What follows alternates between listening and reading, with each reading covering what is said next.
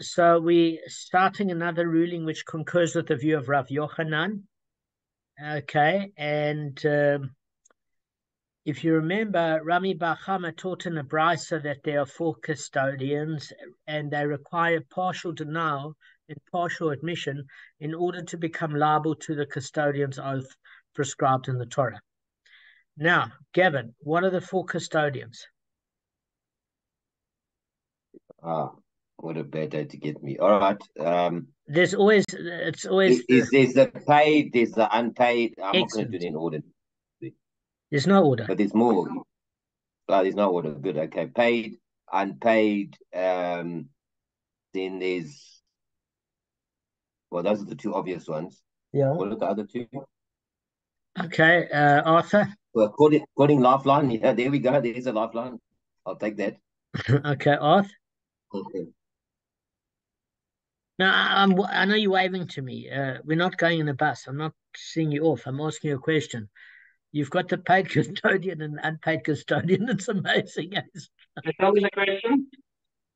Can you ask me the question again? What are the 4 custodians? Gavin said the paid custodian and unpaid custodian. The 2 others, as you remember, are? I did the 2 hard ones. You did the 2 easier ones. He did the easy ones. Yeah, I did I did the 2 hard ones. All right, really, guys, come. Then there's the borrower. Excellent. Yeah. And what's the other one? It's the borrower and okay, I don't know what the 4th is. I'm thinking favor, but it's not the right word. All right. If you're going to hire a tool, what do you become then? In other words, you go to hire at a scaffolding at the Springbok hire. You become then a renter. Guys, I don't know how to sound. I know what it is. I just don't know what the terminology would be. It's like between renter. Why? Because that's the word. Even the renter. Yeah, exactly. It's the renter. Why? Because many people, they don't want to have a capital outlay of using a tool permanently when it's a once-off until the usage of it supersedes the rental on a regular basis. Okay? So we know that there are different obligations regarding the different custodians. And what is the general rule, guys? Arthur, what's the general rule? Question of the grounds come. Okay. I'm just going to try and get a bit of a light better, Brendan, because it's behind me here. I'm just putting the laptop. Oh, guys, Brendan's in the shirt. Can you see? That's Brendan. How's it, Brendan? How's it, guys? Okay, so we're not excluding. I'm just going to no, good. Just relax there. Sorry, we're not excluding. Brendan. I just want to get without this thing bouncing off. Sorry, man. All right, guys, let me put you out of your misery because Arthur's done a duck. Convenient. Yeah. All right. So, Arthur, what is the overall rule regarding liability for the 4 different children, the 4 different custodians? Lucky it's not a complicated thing. Okay, so for the unpaid, yeah. Okay, he's not responsible for anything because he's doing it as a favor, unless he does something that he's not supposed to. I mean, okay, yeah, I would accept that as a very reasonable answer. And that what Arthur's saying is that if you're doing somebody else a favor, you're not going to want to do them a favor if you're going to land up in court for each and everything. So if you're doing them a favor, they kind of got to be a little bit gentle to you. Otherwise, you need it like a hole in the head. Okay, that's excellent. And the paid custodian is responsible for everything, even if it's unnatural. We're gonna see. We're gonna see, but the principle is right. So what Arthur's saying is, when you pay to do a service, your level of responsibility is stepped up, because if you're getting a financial benefit, then you have to be liable on a greater level than when somebody's doing you a favor and looking after things for you at no financial benefit. Now, as far as the borrower is concerned, what category does he fall into in terms of responsibility?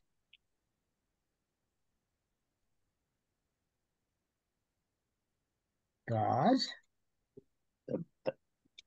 A borrower, yeah, so he's somewhere in between. He's not No, paid actually, all. Brendan got it right. Brendan said full responsibility because you're doing him a massive favor.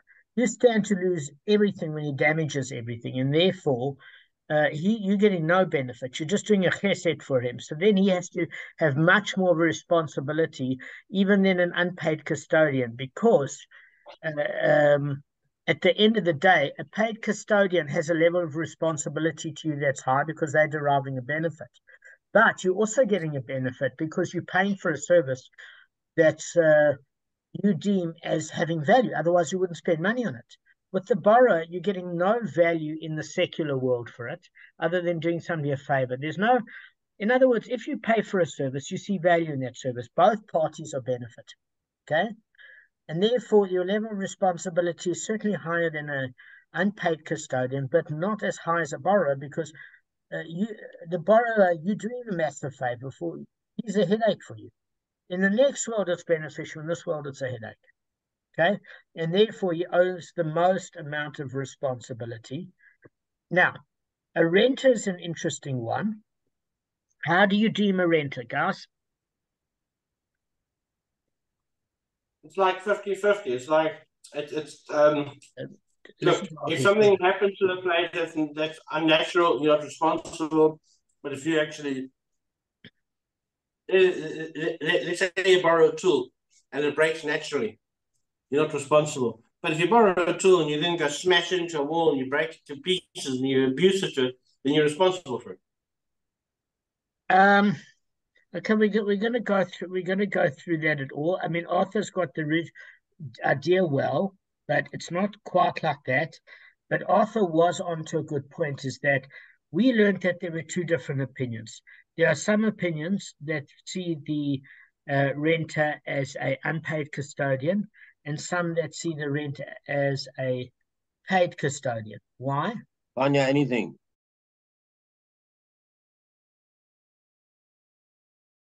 But if it's anything else beyond that, let's say it gets stolen or you're responsible, that you are responsible for the replacement of it if it gets stolen or something like that. All right, so I'm going to delineate it, and it depends how you see the renter. Damon, you're frozen in time again. Mother flipper. Maybe it's just me. Okay. This is not good for my Tourette's. I would stop the recording and he's not. Can you hear me? Guys, can you hear me? I heard the mother flipper. Mother flipper. Yeah, you heard right. So I'm trying. Just give me a second, guys. You guys get load shedding or what? What do you I can see darkness. I wasn't sure. All right, can you hear me now, guys? I've changed the position of the laptop. Yeah. I just want to put tinfoil on my head. Give me a sec. All right. It's a misery. All right, so guys, let me just explain to you where it is. Let me tell you where the pasuk is once and for all. It's in Shmot, which is Exodus, Brendan, chapter 2, verse 6 to 14. And there the Torah details 3 levels of responsibility for damage or loss to an item entrusted to a custodian. So an unpaid custodian is responsible only if the damage or loss results from his negligence. Bear that in mind. When we say damage or loss, we don't mean that that he loses it. It means that something like maybe a sheep came past and took the animal. Do you get what I'm saying? Now, the paid custodian has a higher level of responsibility, Brendan, because he's responsible even if the article is lost or stolen, because better safeguards might have prevented these occurrences. And since he was paid, he's paid to take more careful procedural measures, right? But as Arthur hinted, we hadn't gotten to a renter yet. But if it's a paid custodian, you see the renter as a paid custodian, he's not liable for unavoidable mishaps, such as death of an animal, natural breakage if the animal breaks a leg, or forced seizure. A gun is held to his head, the item is taken. Now, the borrower is responsible even to the extent of unavoidable accidents, as Arthur said. Okay? In other words, he's exempt from liability only if the article broke as a result of the normal use in which he borrowed it. So say, for example, Brendan, I'm lending you a car, and suddenly a head gasket goes and blows. I'm not saying if you're an idiot and you see the temperature gauge goes up and you're still driving it. I'm saying bang, the head, or something that I've been using it for years and it's on its way out. You borrow it and you're stuck in the engine seasons. That's not your fault, even if you borrowed it. But short of that, if it's hit by lightning, you're responsible. Okay? So, how do you see a renter? Now, guys, this is the source of it. It's a different source. It is still in Pasuk of Shmot, Exodus, chapter 22, but it's in the 14th verse. It's in the last verse. So remember, Brendan, 6 to 14, just write that down. In the 14th verse, it states only that he does not have the same liabilities as a borrower. So there's a tonight dispute as to his level of liability. Rabbi Yehuda, guys, you should all remember this, equates a renter with a paid custodian, whereas Rabbi Meir equates him with an unpaid custodian. Just remember that. Now, I want to tell you why I understand Rabbi Yehuda. It's not that I don't understand Rabbi Meir, it's that I've got to go back and read Rabbi Meir's reasoning. Is that Rabbi Yehuda is saying, look, if you think of it like a paid custodian, a custodian is paid for his services, which means you are paying to rent a power drill, for example. Okay, so you see benefit in renting a power drill because you don't want to spend $2,000 on a power drill. So you want to rent it off once off for 180 Rand, right? So you paying because you see a benefit. Paying a custodian because he's looking after your stuff, you see a benefit, right? But the same token, that the custodian has to take a higher level of responsibility. In this case, the person renting the article can't damage it because if it's worth 3,000 Rand and for his 180 Rand, you don't deserve to have it broken. So you can see there's a mutually beneficial relationship. That's how Rabbi Yehuda sees it. I need to look up, guys, how Rabbi Meir equates it with an unpaid custodian. But it doesn't matter, guys. When a custodian claims that the article entrusted to his care was lost or damaged through an occurrence for which he's not liable, like the unpaid custodian claims that it was stolen, and then the paid custodian claims that the animal died, right? Or the borrower claims that it broke in the normal course of use. You know, he borrowed he borrowed a drill and it broke. The Torah requires only that he has to take a custodian's oath, asserting his exemption from liability. Just remember that. So the Brisa teaches that the custodian's oath is prescribed for a case when the custodian made a partial admission. In other words, we learned this last time, guys, on Thursday night. If he denies liability entirely, he's not required to take an oath. And if he did take an oath, he does not have the status of a court-imposed oath. Okay? If he denied it emphatically. So in the event that he was an unpaid custodian and he claims, for example, that the deposit was stolen in entirety, and he did a swore to that effect. Later, it's discovered that with witnesses that he himself stole it, he's not liable to the kefil penalty. Now, if you want to know why, because we learned with Rav Yochanan, if he claims it was stolen, not lost, he is liable to pay it back and the kefil penalty.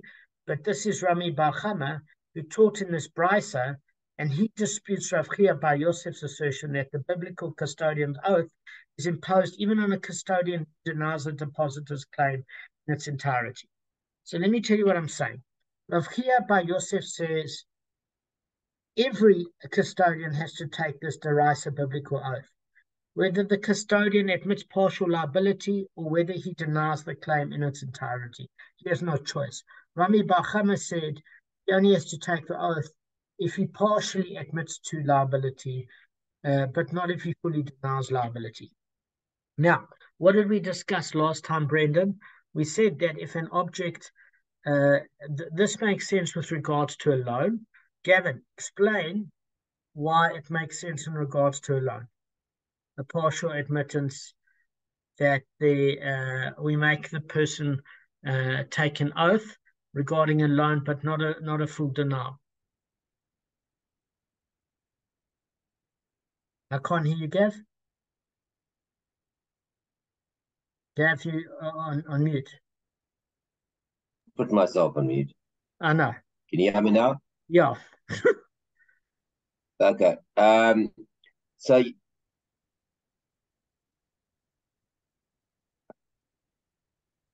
Arthur, go for it. Gavin, where are you? Come on, you usually No, go. I'm not in a good space. All right. Arthur, go for it. Arthur, go for it.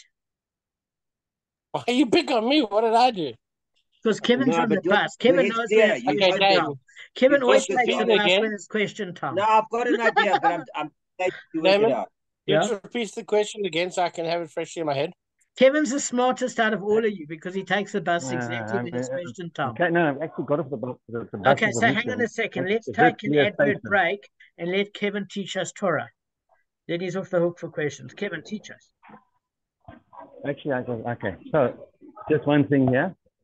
In this week's parsha, or the parsha Pinchas, one of the things discussed is about morality in terms of bribery, and in terms of bribery, even if somebody is in this, right? Let me just.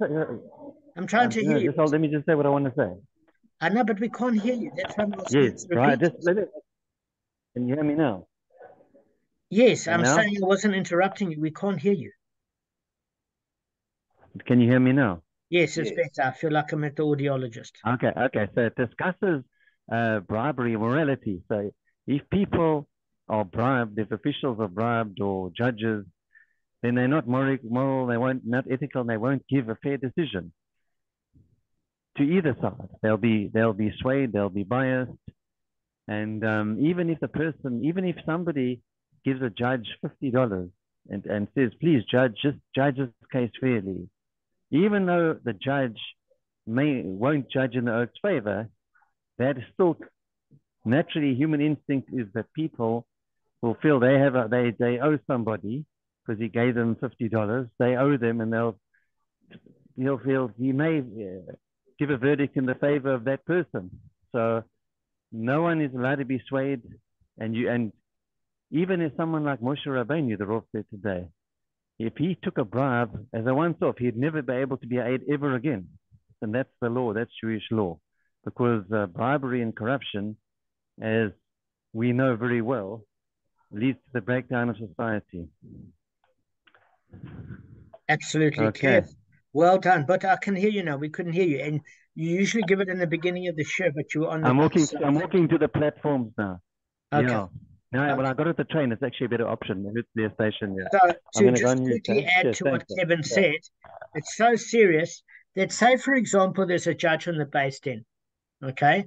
And he's got and he met you on Shabbos and you had a lekker Shabbos with a guy and he got to know you, but he doesn't know the other person in the case.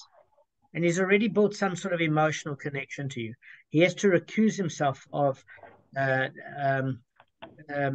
listening and paskening or a verdict on the case, meaning he cannot judge the case because he's got an unfair bias towards the person, not only that didn't bribe him financially, but one who feels that he knows the one party as opposed to the other.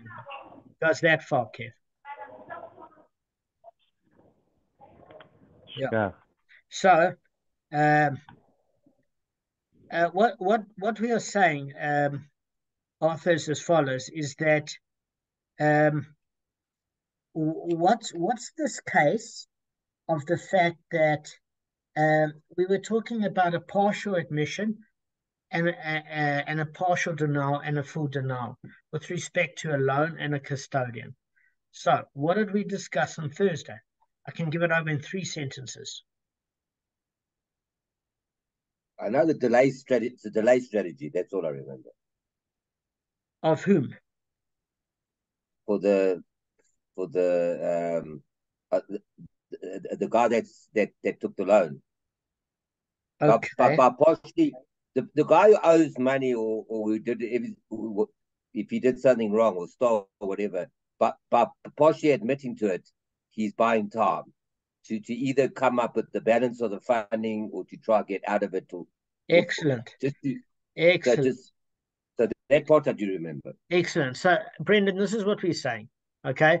There were different opinions as to, there was a pasuk that we learned in the verse of the custodian, funny enough, that whether a custodian, not somebody that lends money, that at the end of the day, there's an issue. Why is there an issue? Because there was basically a case where, in order to be having to be compulsorily by the court forced to adjure a case where you swear as to an issue, the courts don't believe you if you didn't. They don't believe you if you admit partial liability, but they believe you if you deny it completely, which is actually counterintuitive, because generally, if somebody admits to saying, "Listen, I owe you some money," well, you believe them because kind of in a way they're willing to pay. So you think, okay, this guy's more honest. He's saying, this is all I owe, but I do owe some money. So you're saying, okay, that's more believable than a guy says, I owe you nothing. Because this pasuk of this is it is saying, yeah, I owe you this, but not that. You know, this is all I owe you. So what we are saying is it's not quite as simple as that. Why? Because as far as a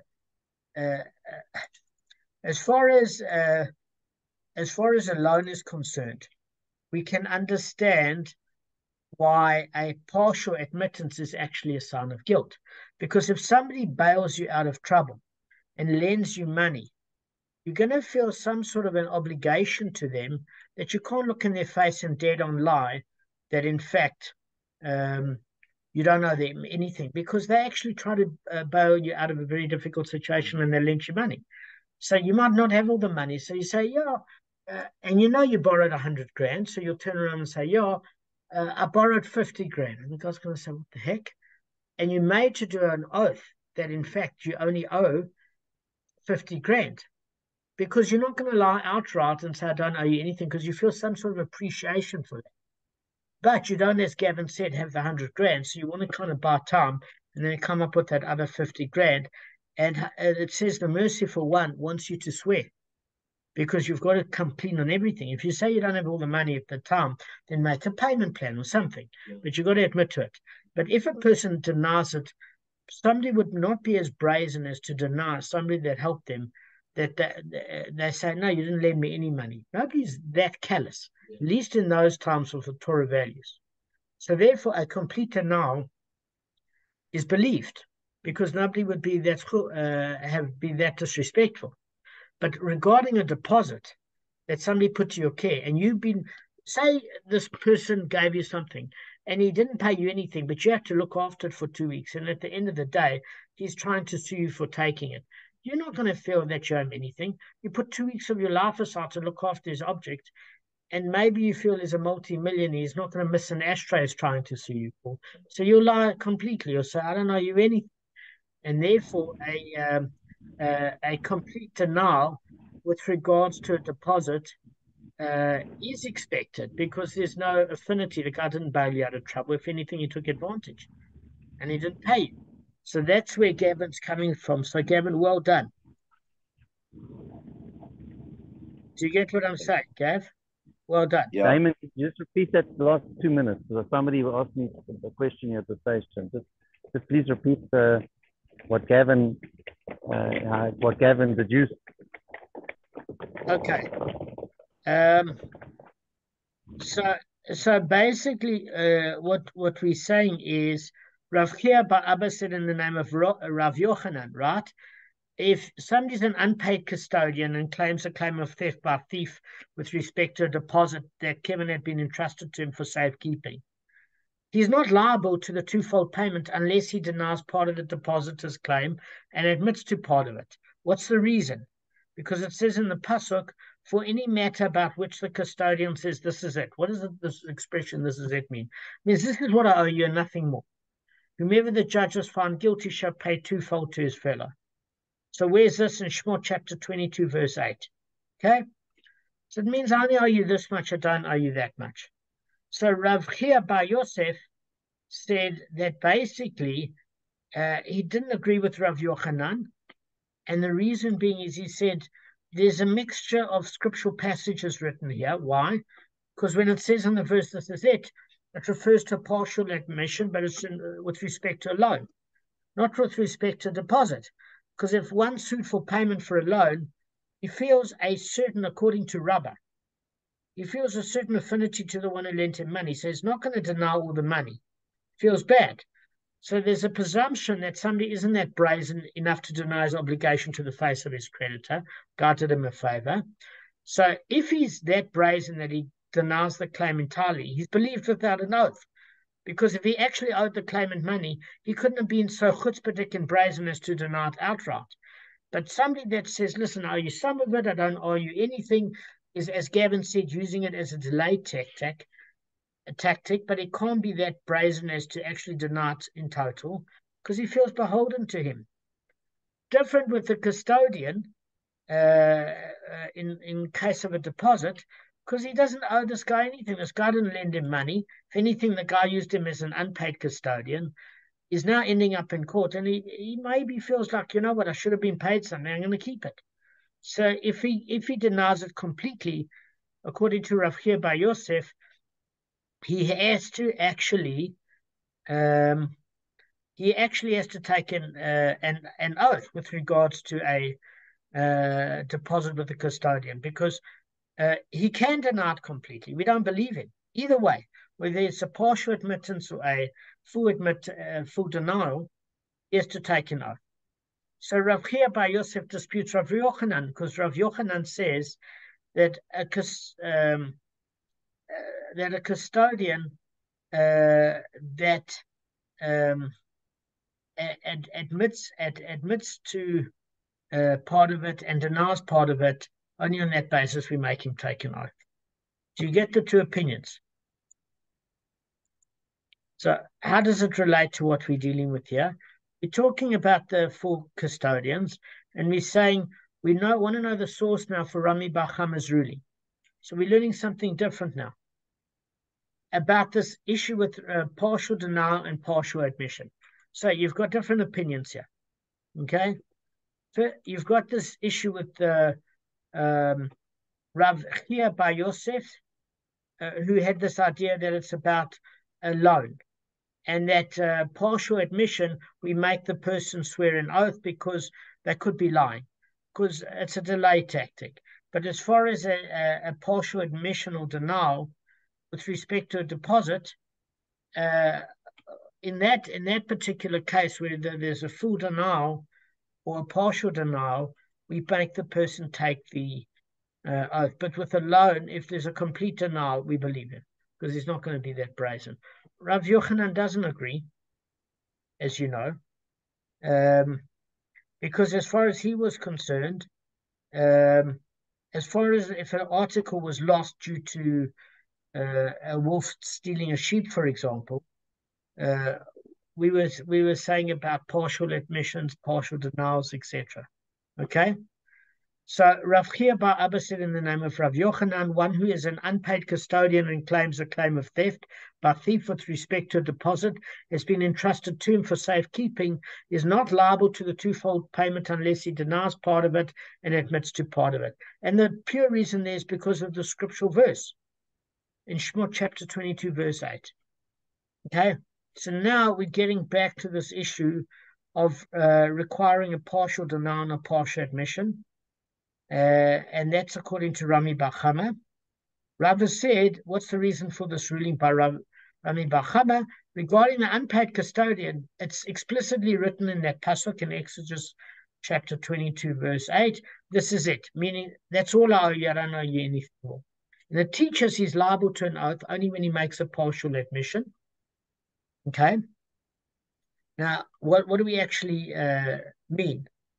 Is that Rami Bar Kamma actually understands the verse as referring to even the unpaid custodian. And he rejects Rav Chia Bar Yosef's suggestion that there's a mixture of scriptural passages for a loan and a custodian. He said, no, it's very, very clear. We're just talking about a custodian. And he's liable to an oath only when he makes a partial admission.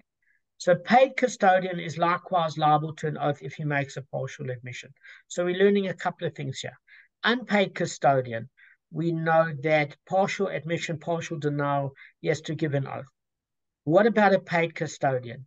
He's liable to an oath only when he makes a partial admission. How do we know this, guys?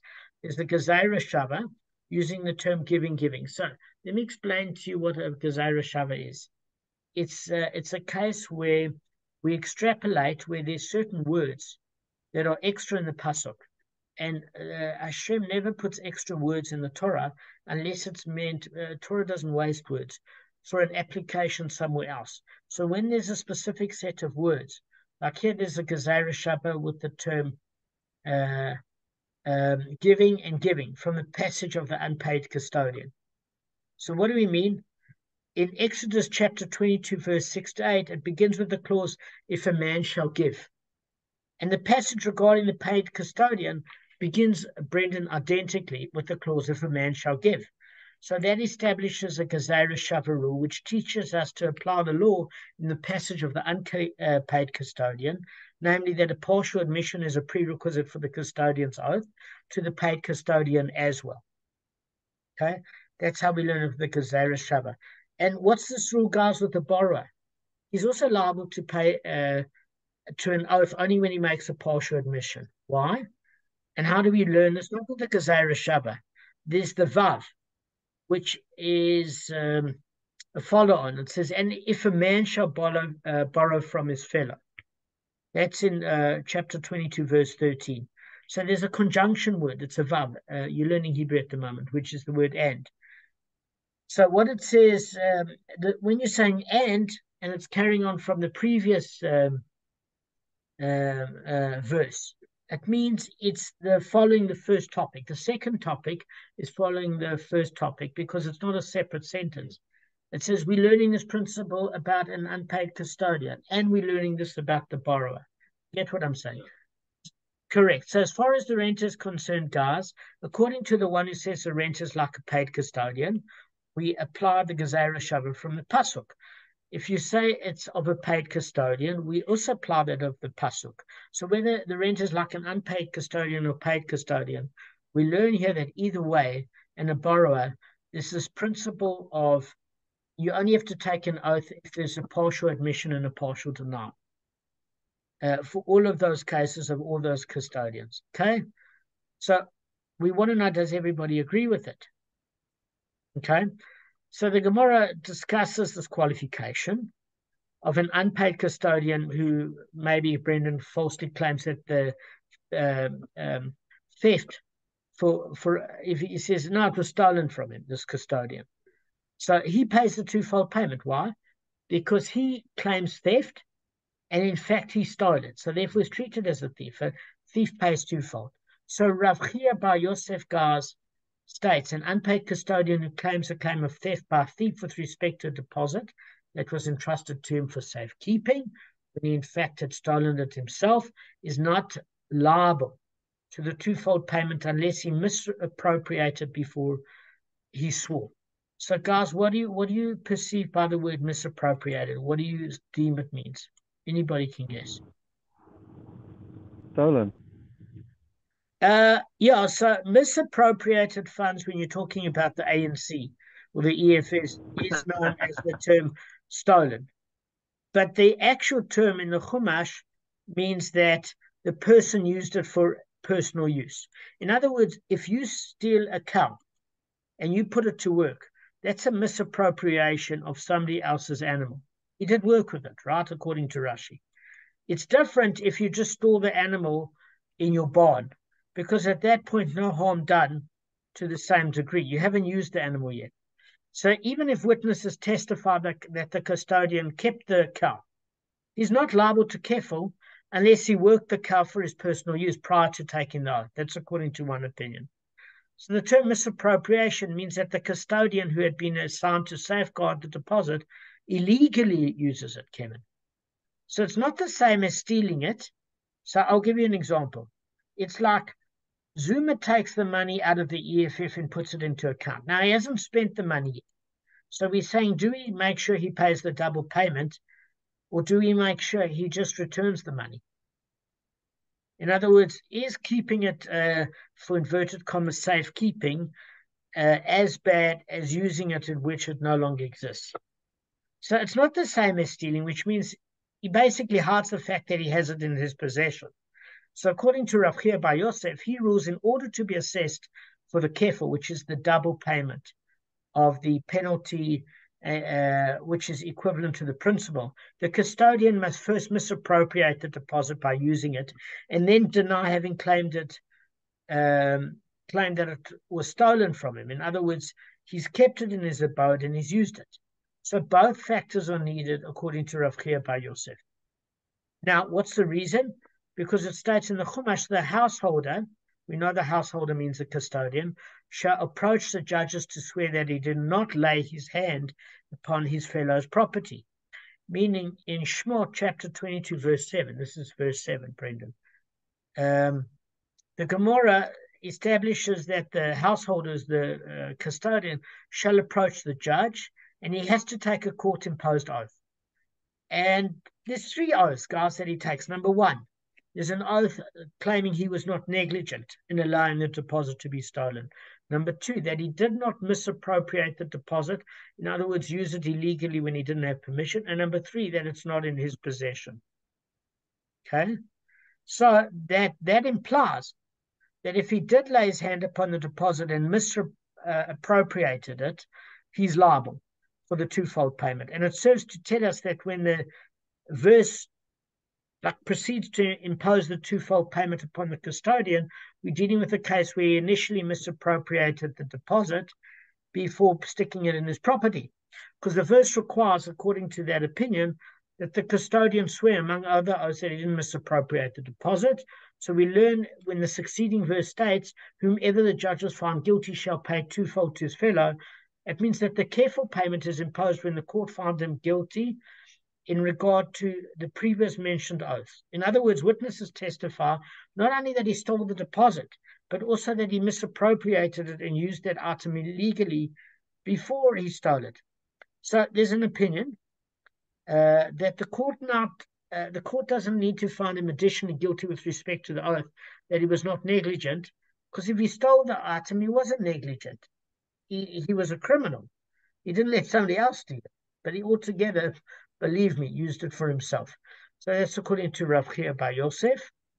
Now we've got 7.5 minutes. Don't worry, guys, it's like the dentist. Eventually the time does run out.